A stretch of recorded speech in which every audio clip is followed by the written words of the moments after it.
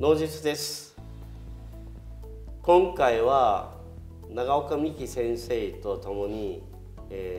COVID-19 と一斉休校に対して話してみたいと思います。長岡先生、どうぞよろしくお願いします。はい、よろしくお願いします。先生、どうですか、この4月6日一斉休校って、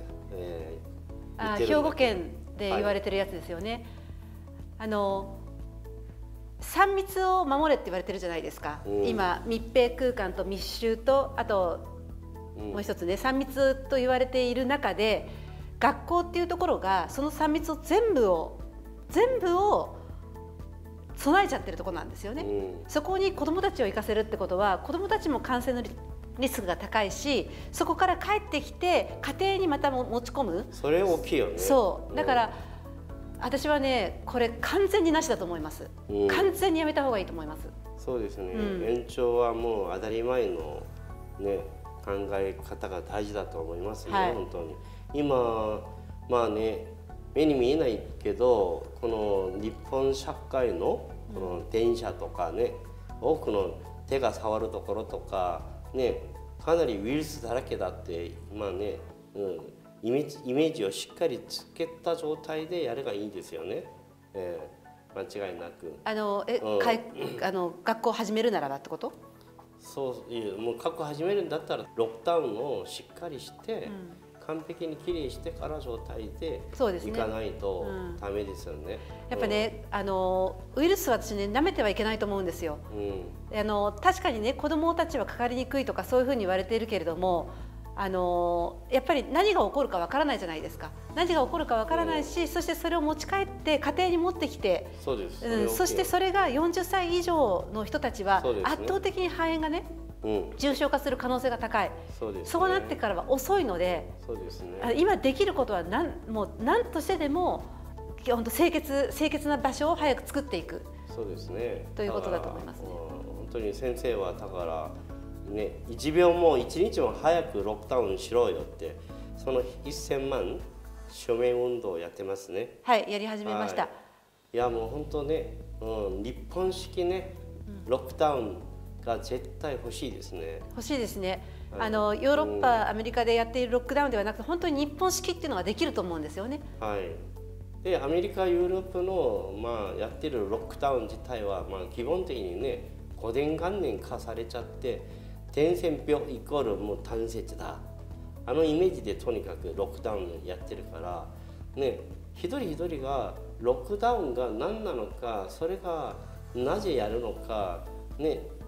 そのことのウイルスの作動方式とロックダウンの作動方式を両方ちゃんと一人一人が理解ができて、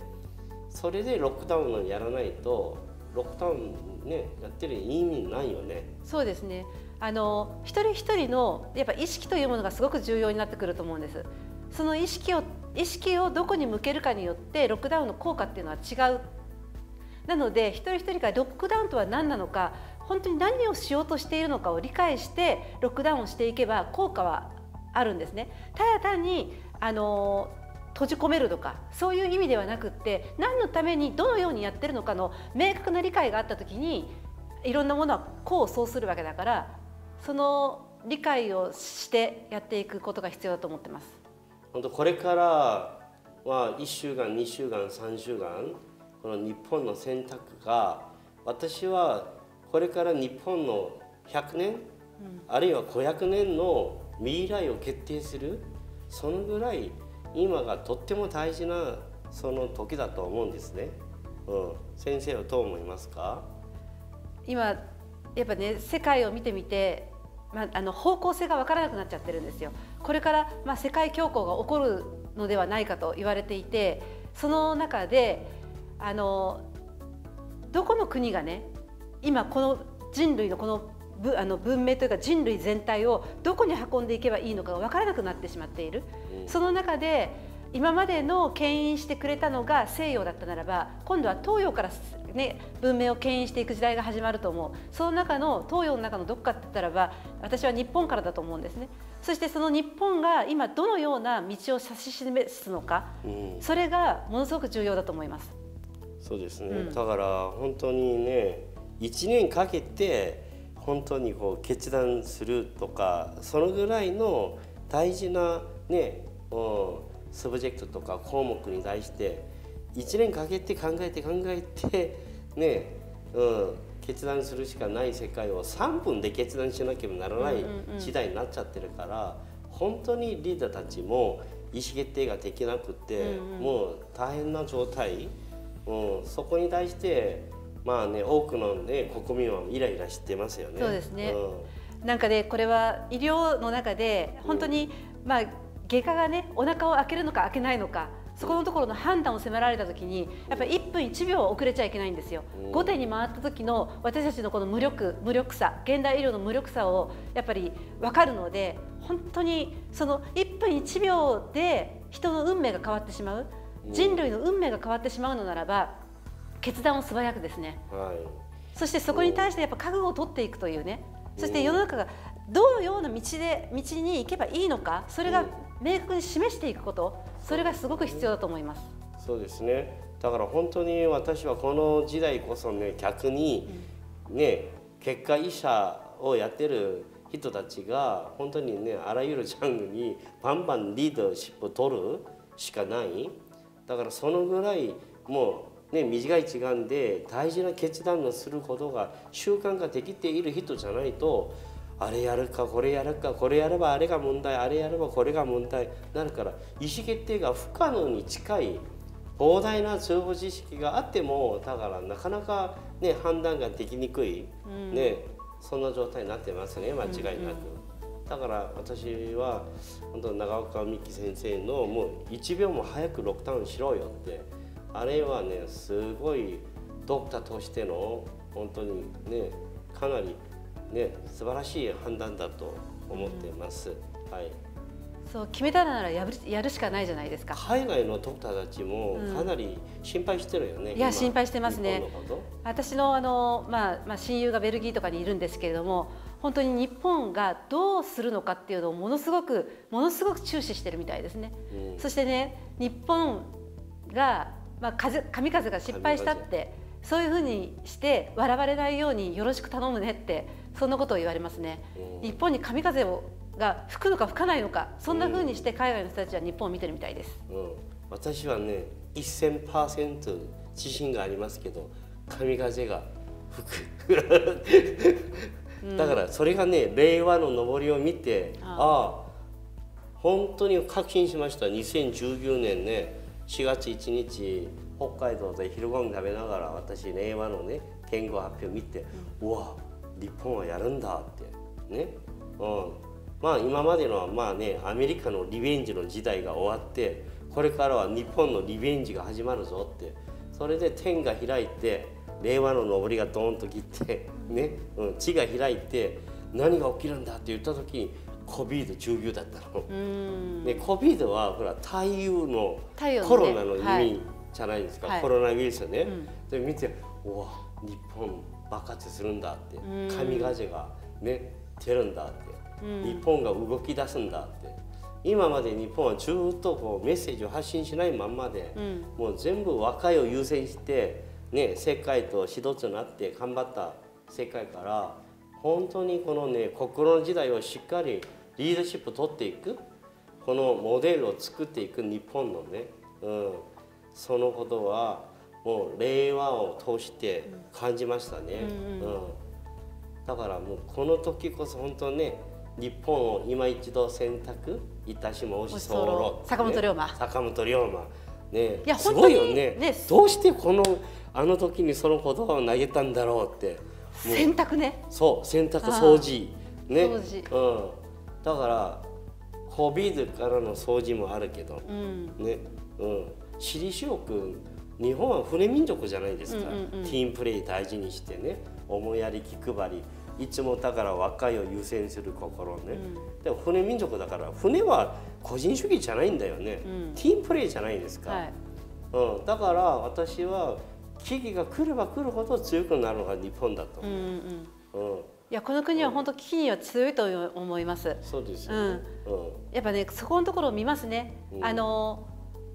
個人主義の国はやっぱ危機には結構弱くって、日本も個人主義に走ったんですけれども、でも DNA 的にはやっぱ船民族、要はその共同体ですよね。共同体主義を持っているので、助け合い、そして思いやり気配り、そういうものがある日本はやっぱり世界の見本になっていくべき国なんじゃないかと思う。ちょっと私の国であれなんですけれども、いやもう私は日本が大好きなので。いや本当にね、日本自体はこの、ね、繊細でしょ、細かいでしょ。逆になんかウイルスもね、かなり細かい世界じゃないですか。ね、最近よりもっとちっちゃい世界ですよね。最近よりね。最近よりね。だからちっちゃいね、ちっちゃい点よりちっちゃい、あれ一個が全世界をね揺さぶっちゃう。逆になんかちょっとワクワクのね、明確に一人一人が明確にね、本当にね答えを分かっちゃえば、あの一人の人間はほらウイルスよりすごいじゃないですか。そうそう、人間一人がね、あんな点よりちっちゃいプロテインの塊だけでもこんなに世界を揺さぶっちゃうんだから、明確に人間一人一人がね、生死じゃなくてね、こうドカーン100年生きる人間になったじゃないですか。もう一度人間がね、この体人間がね、生死が100年人間になったようにドカーンって意識が目覚めちゃう、ね、そのことを心人間に生まれ変わる、あのね文明のパラダイムが変わること、それは私は25年前からね、そうですね、その時に日本の大活躍だって、そのずっと言い続いて、まさか本当に血が開いて何が起きるんだろうって私はプラスのイメージだったんだけど、ね、コロナがこんなに騒ぎしちゃって、ちょっと初めてはいや血が開いてって言ったのにこれコロナなのかよぐらいね、思ったんだけど、やっぱりここまでねショック与えないと、世界全体は一つになれないなって、日本がここで見事にね、このコロナウイルスをチャンスに、世界経済の大恐慌のこの危機もチャンスにね、きれいにね大反転させるモデルを生み出したらね、間違いなく、神風になりますよ。世界一つになるし、神風でしょう。神風はほら一じゃないですか。そうですね、令和の一、その神風を日本から本当に全世界に吹かせたいですよね。で、ウイルスが本当に小さくて、ウイルスとは何なのかという本質的な問いを持つこと、そしてその問いに対して答えがどうしたら出るのかというところを人類一人一人が考えていく、そのために彼らは出てきたんじゃないかとも思うんですね。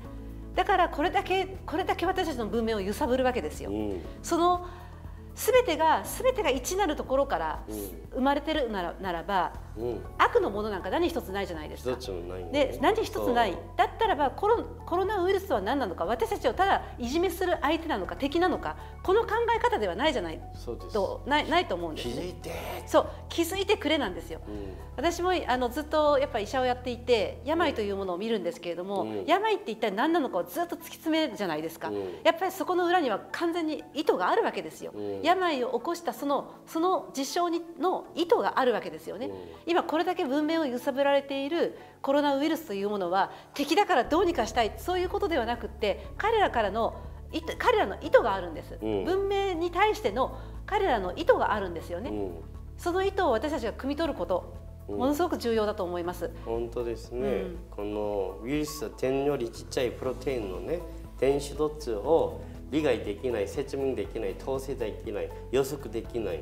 ね、それがだからね、期待できないの絶望関係で見ちゃったら同じじゃないですか。人間に対してもね、人間に対しても理解できない、説明できない、統制できない、予測できない、期待できない絶望関係だから、我々が今まで関係構築したものが実は愛と信頼関係じゃなかったんだって、こんなに簡単に破れちゃうね、そのことじゃないですか。だから、その意味で本当にこのウイルスを徹底的に理解することイコール人間とは何なのか、ね、そのことが明確に理解できる。そうですね、私は思うんです、ウイルスとは何なのかを徹底的に考えること、あと自分というものは何なのか、自分の、要は免疫を考えてほしいんです。免疫とは何なのかを考えたときに、人間とは何なのか、その究極の命題に私たちはぶつかるから、そこの答えを出したときに私たちはウイルスを見ることができますよ。そうしたときにウイルスの声を聞くことができる。そうしたときにその解決の道は必ず広がってくるから、そうですね、それを日本から、やっぱね、今までのやり方、相手を敵と見直して相手をどのように制圧するかではなくって、その声を聞くっていうのがやっぱ日本式じゃないですか。その日本式でもそこでは今のまんまじゃダメなんですよ。一回ロックダウンしないと、そして一回黒使いを作らないと、意識はうちには向かないからね。そうです、だからロックダウンをね明確にすることはね、作動方式を知りたいからロックダウンするじゃないですか。国全体をロックダウンさせて、国の中にあるウイルス全体がどう動くのか、それを明確に理解してどんどん掃除していくじゃないですか。だから本当はロックダウンはオープンマインドですよ。だからね、国をロックダウンするときには国の外から国を見てる状態じゃないですか。自分の国は自分が掃除する、これがロックダウン精神だから、みんな自分の国をきれいに掃除ができているね、国たちがもう一度オープンしてグローバル秩序を作るができるでしょ。そうですね、このままねロックダウンをしないで集団免疫の方向に進むと、私の友達が言ってたんですけれども、外国に住むね、いろんなところでロックダウンをしているのに、日本みたいな国があるといつどこで国境を再開していいのかわからないっていう、そういう声も上がってるんですね。だから私はね、諸外国の人たちがいろんな警鐘を鳴らしてくれて、いろんないっぱいメッセージをくれてるんですね。私たちはそれを真摯に受け止めて、そしてそのもっと深い意味のところを汲み取っていく必要があると思います。そうです。集団免疫の路線はね、もう早くやめた方がいいんですよね。集団免疫自体を、集団免疫 60% から 70% が集団免疫を得るためには長い期間も必要だし、そうなるためにはね、1% 死ぬじゃないですか。60、70が感染されて、1% だったら100万死ぬんだよね、少なくても。あんな辛いことだし、あとワクチンがあって集団免疫の仕組みだから、ワクチンもない中で集団免疫、ね、例えばそれが獲得できたとしても、他の国から見たら汚染だからね、日本の商品とか日本人は。だから入るなってなっちゃうでしょ。なっちゃう。だから全世界がみんなが集団免疫仕組みじゃないじゃないですか。ね、みんなだから SARS のように、ね、ウイルスをゼロ化させる戦略に行くんだから、日本もそれはゼロ化戦略に行ってロックダウンを日本式ロックダウンをしなければならない。一番だからティームプレーをして、ただのなんかこう、ね、みんなやってるからやるんだって真似するロックダウンじゃなくて、日本式ロックダウンが大事ですね、徹底的に。だからロックダウンをじゃあ14日やるのか26日やるのか、あの日にち自体を無駄にさせないことだし、ロックダウンのことがね明確に理解することで、間抜けって言ってますよね、日本語で。間をつけることがロックダウンですよ、本当に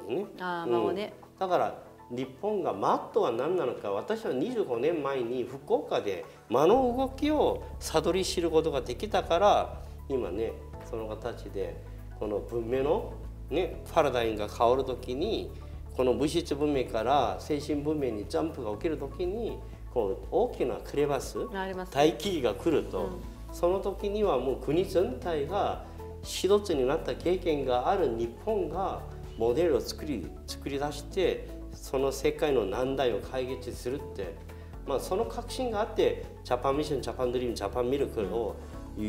い続けてきたんだけど、もうこれがね本当に今時が切っちゃったぐらい感じですね。そうですね。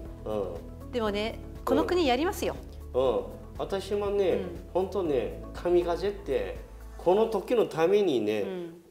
あるのが神風じゃないかなってね、本当に一番根源からね、人間の一番根深い心、おもてなし心って言ってるじゃないですか。何にも持ってない、本当に一つだけがある世界、この心が何なのかを全世界に、ね、知らせるができる。そこから、ね、本当の日本式、ね、資本主義のモデル、これもね経済活性化させるね絶好のチャンスにね、大反転させるができると思います。間違いなく。はっきり言って大変危機の時に英雄が出てくる、英雄集団の必要とする、英雄集団日本になってほしいし、英雄の勝負を知ってほしいし、ね、英雄の勝負は今までの古い実情をオールゼロ化することを全然怖がらない、明治維新がそうだったじゃないですか。そうですね、刀なしでだって生きるができない、自分のね命もう精神大事にしたあの方に手放しちゃったからね、侍たちが。だから古い実情をオールゼロ化させることに対して怖がらず、新しい世界を受け入れて底上げ、もう古い実情を破壊するのではなくてね、徐々に底上げしちゃうのが完全な破壊じゃないですか。ね、そのことを本当ね、日本はね、モデルを作るべきだことだし、もう N テクもね貢献したいし、長岡先生もね1000万ね早くロックダウンしろって、この日本式ロックダウンの文化をしっかり作っていきましょう。そうですね。はい。ミーからそれをそれをやっていきたいと思います。はい。皆さん今署名を集めているのでどうぞよろしくお願いします。よろしくお願いします。はい。今日は長岡先生と一緒に、はい、このコロナね、この危機をチャンスに大反転させる、それと本当にね、4月6日一斉休校ですね。そこに対してもうね本当に延長は当たり前だって、そのメッセージをね、本当伝達したいと思って。いや、一斉休校は本当当たり前にしてください。はい。今日はここまでします。ありがとうございました。ありがとうございました。先生ありがとうございました。ありがとうございました。